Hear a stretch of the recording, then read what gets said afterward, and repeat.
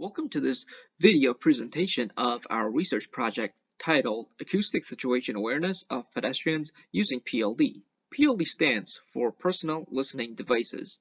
This research is being conducted by Dr. Raphael Patrick and Dr. Jun from the Mind Music Machine Lab, both of them from within the ISC department. Virginia Polytechnic Institute and State University is home to more than 36,000 undergraduate students, graduate students, and professionals as of fall 2019. 81% of students are undergraduates and 19% are graduate students, with a male to female ratio well balanced at 57 to 43.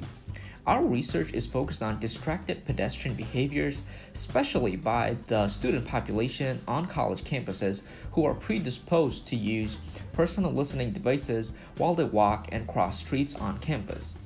Such a large population of students on a 2,600-acre campus makes this a very promising research project. We selected multiple locations to observe during peak hours of student and vehicular traffic, observing locations such as the North Main Street crossing, Newman Library and Eagleson Hall crossing, Newman Library and Torgerson Hall crossing, as well as Alumni Mall Street. Based on our findings, we plan to conduct experiments within a virtual reality environment to further study the effects of personal listening devices and the wearer's auditory situation awareness when it comes to performing focused tasks such as crossing a street on campus. Hi, my name is Apranil and I'm the lead graduate student leading this project on risky pedestrian behaviors across Virginia Tech's campus, and it is exhibited by most college students wearing personal listening devices such as earphones. On average, a pedestrian is killed every 88 minutes in a traffic crash, accounting for 16% of all traffic fatalities from 2017. As cell phones and digital media become more prevalent in society, people, especially the youth, have begun engaging in entertainment-based activities such as texting or listening to music while performing other cognitively demanding tasks such as driving or crossing a busy intersection. The utilization of personal listening devices while crossing a busy street creates a dangerous predicament for the user and other parties in the vicinity due to cognitive and acoustic awareness distraction.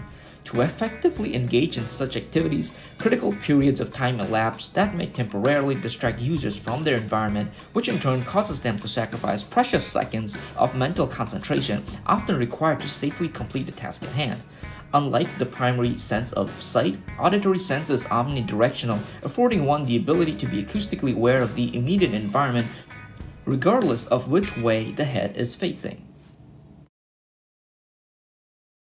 Hi, my name is Sanjit Tamboli, and I'm an undergrad student on this research project.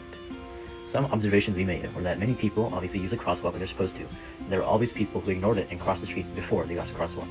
They always seemed to be in a hurry, as it was only a few seconds extra to cross normally.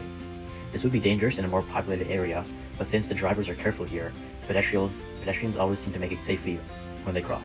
Hi, I'm Pooja, and I created the survey for this research as well as help conduct field observations. For the survey, we distributed QR codes to participants observed with a numeric code identifier so that we could look back at our video recordings and match each pedestrian observed with their survey response. We received a total of 140 responses. An interesting response found was that about half of the pedestrians who took the survey were listening to music while crossing the crosswalk, and the other half were not. We now plan to conduct a focus group with similar but more detailed questions related to our study. I'm Jake Pearson, and I focus on the VR and sound elements of our research. Here's a short clip of the prototype, which includes a street crossing and small details of the surrounding environment. It was created using Unreal Engine 4, which provides a complete ecosystem for developing and deploying virtual reality applications. The engine allows users to build virtual environments by importing 3D models and interactive game objects. Now here's the lab where we will use the VR environment to conduct our experiment. We can see Aberneel testing out the prototype with plenty of room for one-to-one movement with the real world. VR technology is a great tool for us to create a potentially unsafe experiment in a practical and realistic way. Our research expects to find evidence for degradation of acoustic situation awareness, identify ways to improve acoustic situation awareness with the use of personal listening devices, and also lay the foundation for future research on vehicle-to-pedestrian communication. Thank you for watching.